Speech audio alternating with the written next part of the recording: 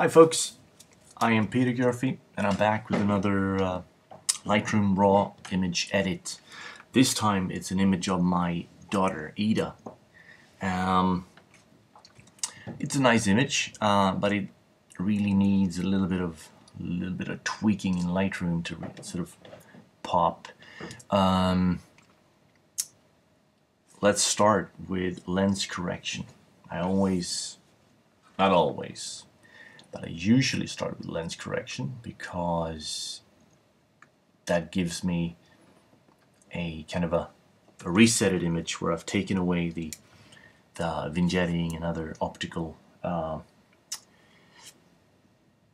stuff that the lens does to the image. By the way, the image is taken with a Nikon D90 50mm 1.8 lens, 1/4000th of a second, at f1.8. It's taken in August 2009. Normally with this lens I don't go all the way up to or down to, depends on how you see it, 1.8, because really shallow depth of field. So I usually stop down to 2 or 2.2 when I use it. Anyway, let's have a look at white balance. White balance. I think with an image like this I could use her eyes as a good starting point, and I think that's pretty good. That's pretty good. I can always come back and change the white balance later on if I feel it's a little too magenta or a little too blue, etc. You know, this white balance thing is very, very difficult. But let's stick with what I have right now. I also think that I want to increase the exposure very slightly.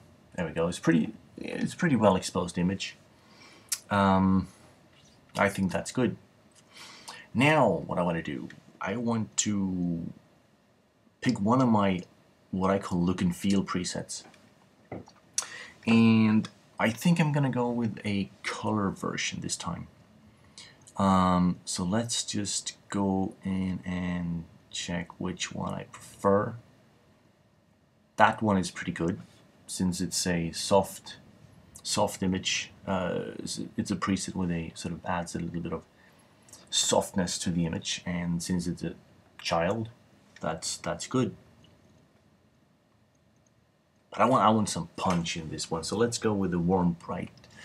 With this preset, the color warm hard bright preset, and yeah, that's a good starting point. Now what I want to do, if I look at this image, if I sit back and watch it from a distance, what I want to do, I want to darken her vest down here. It's way too bright.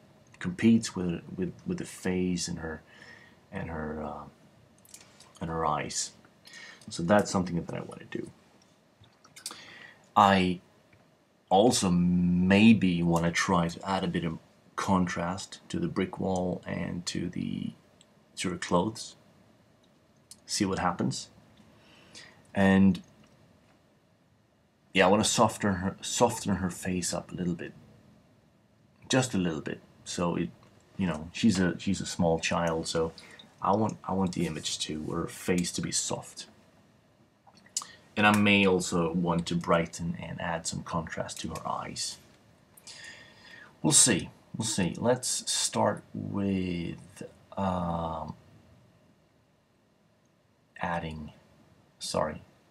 darkening the jacket, because I think that's very important. That's something we need to do. And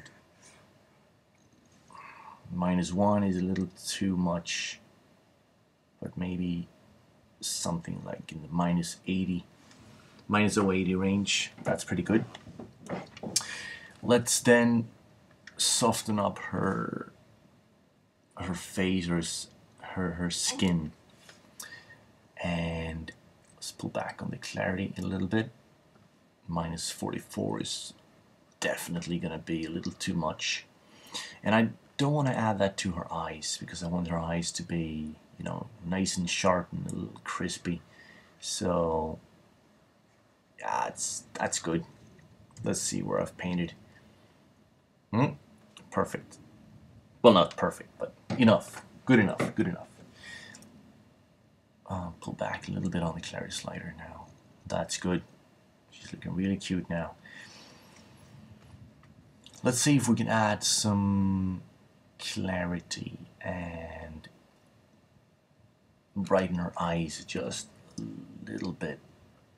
And I normally do this while I'm zoomed into 100%.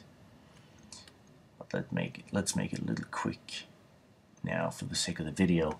And that's too bright. I mean, you really want to be careful when you're doing this, because people are going to notice straight away that you overdone it. You know, we're very sensitive to what the eyes look like, so don't go overboard, friends. Okay, that's it. I've brightened the eyes. I've added a bit of clarity to the eyes, softened her skin, darkened her jacket and her clothes. Let's see what a little bit of, well, actually quite a bit of contrast it does to the wall and to her clothes. Contrast. Let's really overdo it so we can see what's happening, and you can tell that it's darkening as well as adding a lot of saturation to the areas that I'm painting. And so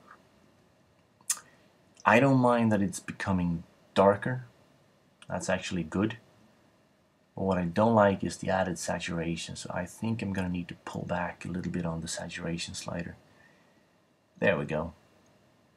That's looking good. That's looking good. Yeah. Pretty good. One last thing that I'm gonna do. Yeah, one last thing that I'm gonna do is remove these. I'm gonna remove these red spots right here and see, because I think those are a little bit distracting.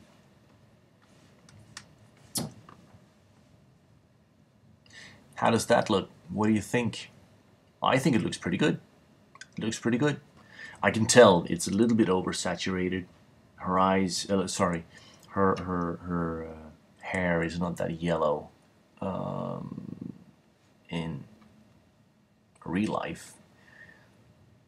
So let's give it a try, see what we can do.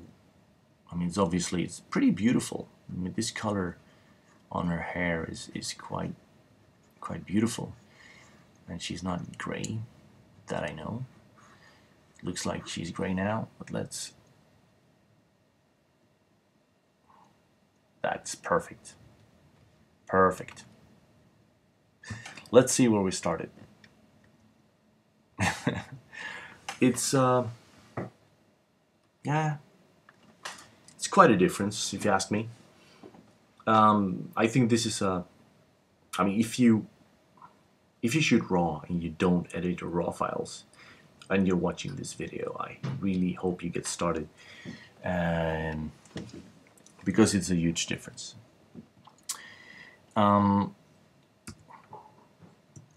Okay. Thank you for watching. Bye.